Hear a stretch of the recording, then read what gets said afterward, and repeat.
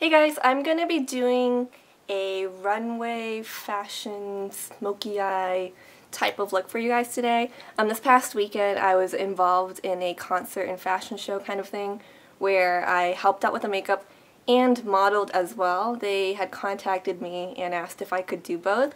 At first I thought, can I just do the makeup? Modeling really just isn't my thing, but they convinced me to do both, and so I did end up doing that. This is the makeup that we pretty much kind of did on the models. There were 3 of us makeup artists, and so I thought it'd be fun to recreate that look for you guys. It'd be great, even if you're not going to be modeling on a runway. It's great for like a night out look or something. Just definitely keep in mind that it's more dramatic so that it stands out on stage. So we wore like a traditional Vietnamese outfit. I decided to just wear one of mine today just to kind of get into the spirit, and also a really fun like party dress. So that was our second outfit that we changed into really quick backstage before we jumped back out onto the runway. I have a little bit of footage from the show that I'll show towards the end. Definitely feel free to check that out. And there are also pictures from the event that I'm going to link you to in the bottom info bar, so definitely check that out as well. And let's get right into the tutorial. I'm going to vlog a little bit more about the event after this tutorial. Okay, so you just want to start off with a clean face. I'm just going to apply foundation all over my face. Then you just want to smooth it out.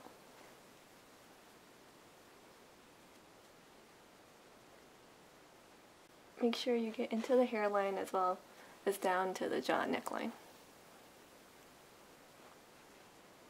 I mixed a little bit of MAC's Face and Body Foundation into this MAC Studio Fix Fluid Foundation just to lighten up the coverage. I'm going to apply some concealer now, just using Maybelline's Instant Age Rewind Double Face Perfector, taking the concealer side and just going underneath the eyes on any spots that need extra coverage. A little bit around the nose area because there's still a little bit of redness there. You want to make sure to smooth that all out. You could use your finger or a brush.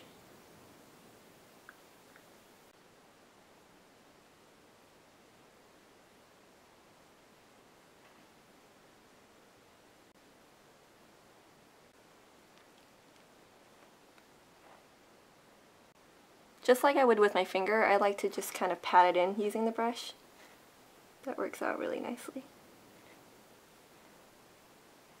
Now your face should already look much more radiant and just even toned.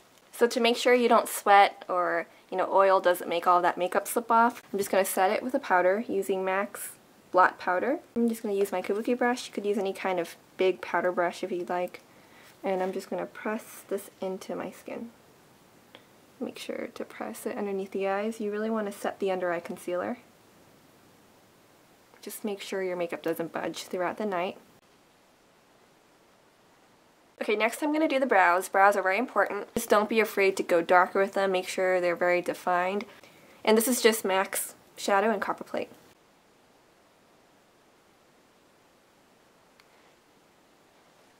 Alright, notice the difference? You definitely want it to be dark enough so that it frames your face nicely and it shows up as you walk down that runway. Okay, so the eyebrows are done. You could do this later, but I'm going to do this now. I'm going to just put some color back into my face with some bronzer using NYC's Bronzer and Sunny. So I'm just going to start right here, right kind of like underneath the cheekbone area. Just blend that in. Underneath the jawbone, down to the neck a little bit. And just apply some right up here too. Just kind of connect it all across the hairline. And do a little bit on the forehead, a little bit on the chin. Okay, I'm going to prime my lids using Urban Decay Primer Potion. This helps keep your eye makeup lasting longer. And just be sure to smooth that all out. Before I continue, I'm going to dust some loose powder. I'm just going to apply that right underneath my eye. And even a little bit on my nose. And this is going to help catch any fallout since we're going to be working with darker colors. I'm going to use this NYX palette. It's the 10 color eyeshadow palette, the Runway collection in Champagne and Caviar. And I'm just going to start with this color right here by applying this on the inner corner just to bring some light into that area. And I just like to pat that in. And I'm going to bring it pretty high so that when I open my eyes I can still see it. And then just using the other side of the brush, I'm going to go in with this brownish medium color right here. And I'm going to apply that to the center part of the lid more so and just kind of blend it in. And now I'm going to take this Wet n Wild palette. This is the Color Icon palette in Greed Gourmandise. I'm probably butchering that. But I'm just going to use a contour brush such as this one and then go into this matte black color. So you can use any matte black shadow. This is a very affordable one. And then I'm going to start by applying this to the outer corner of the eye and just kind of like blend that in circular motions such as this. And you should feel this sinking right into the socket of your eyeball. And I'm just starting off with a very soft wash, so I'm just really just blending that in there. So you want to start right at the outer corner of the eye, closest to the lash line. In like circular motions, just start blending that in. Kind of in and upwards, just kind of following the curvature of your eye socket.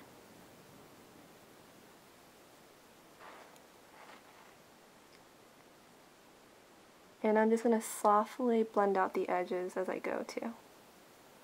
And depending on how you like it, you can bring the dark color further in to give your crease more definition if you do have a crease, or you can kind of create one.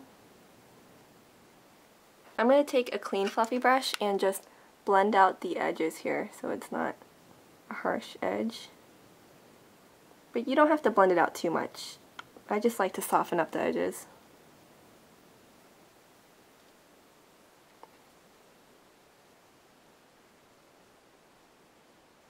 Next, you can take a stiffer flat brush or even a sponge tip applicator like this to really pack on the black color.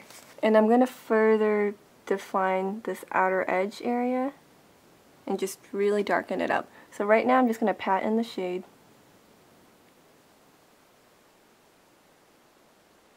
Try not to go too high up, just keep it more confined in this area right here. And just really work on deepening up the color. So I'm just literally patting in the black. You can use a brush with this if you want, sponge tip applicator. I'm going to take the tip of the sponge tip applicator, apply it into the black, and also go right underneath my lower lash line. And make sure to connect it to the outer edges here. And then just bring it inwards. Okay, I'm going to go back with the contour brush from earlier and just start blending this in a bit.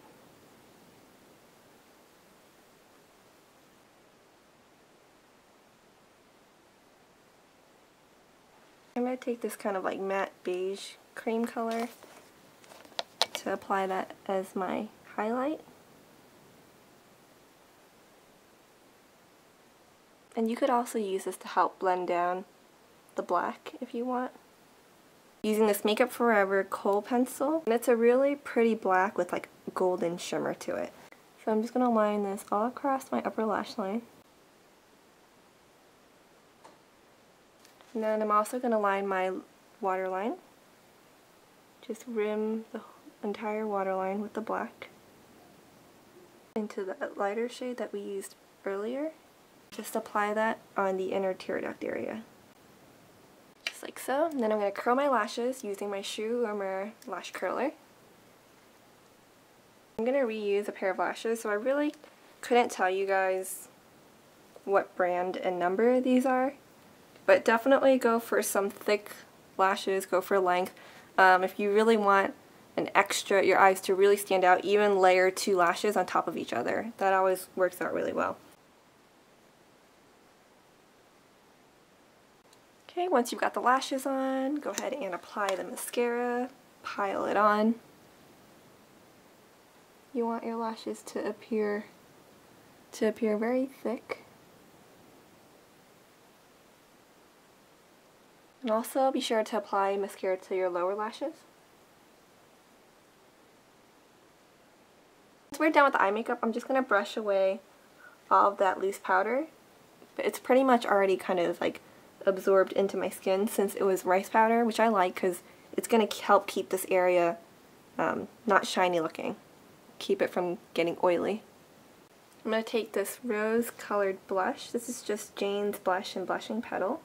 And I'm going to apply this at a diagonal angle. Just apply it sort of to the cheekbone area and a little bit to the apples of the cheeks. You don't want to really apply all of it right here. Then I'm going to go with a slight shimmer peachy blush, and this is Jane's Blush and Blushing Earth Sheer. Kind of looks like that. And I'm going to pop a bit of that onto the apples of the cheeks as well as on the higher planes of my cheekbone. Okay, last but not least, the lips. I'm going to line my lips using this Estee Lauder lip liner in Spice Rider. It's a really old one, but I still love it.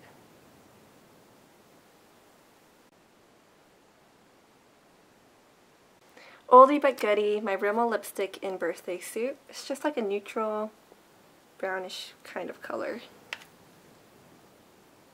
And last but not least, to finish it off, I'm just going to apply a little bit of lip gloss to the center of my lips. And you're all set. Just kind of fluff up the hair, all ready with your wardrobe, and you are ready for the runway. So, you know, as all the models were walking in, we did our dress rehearsal, and we also, you know, practiced walking down the runway.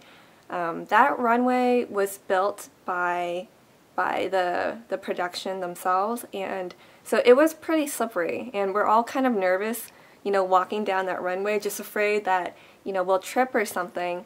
And guess who is the one who ended up tripping and falling? That's right, me. So yeah, you know, you would think that I would end up being really embarrassed, but actually I just kind of laughed it off and thought, hey, you know, if anyone's going to trip and fall on their bum, it would be me. So luckily, at the actual show, that didn't happen. I'm going to show you this one clip where I'm walking out in my second outfit. Unfortunately, there isn't footage of me walking out in the traditional Vietnamese outfit, which is what I'm wearing right now, but I wore a green one for the show.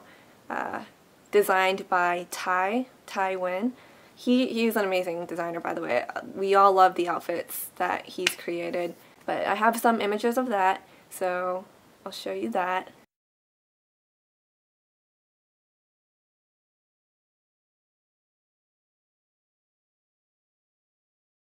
Alright, so check me out. I'm walking out on the runway. My family was there to support me, and they even like helped film this. So, you know, excuse the shakiness. I think my dad was trying really hard to just work out the camera.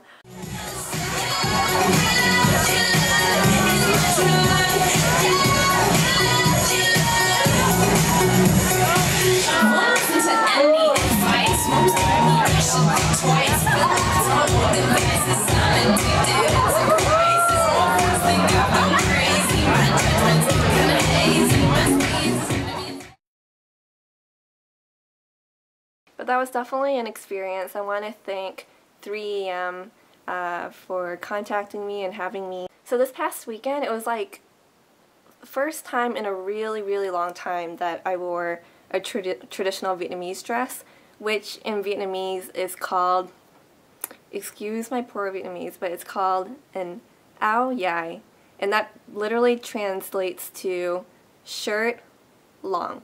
So áo dài, shirt long. And that's what these are. It's like, it kind of looks like a dress, but it's like a really long shirt, and you wear loose flowy pants underneath it. Here, I know some of you guys are going to be curious as to what this whole outfit looks like, so I'm going to stand up and show you the entire outfit. Just hold on. So as you can see, it's a long top, and there are slits on both sides, and you kind of keep it together with snaps from the side here. So it's a little bit of a pain to put on, but it kind of opens out this way. And typically you wear loose pants with it, like this, and really high heels. And so that's what this one looks like. But they're all different. You know, there's different kinds of styles, colors, fabrics. Some are like cut off right here.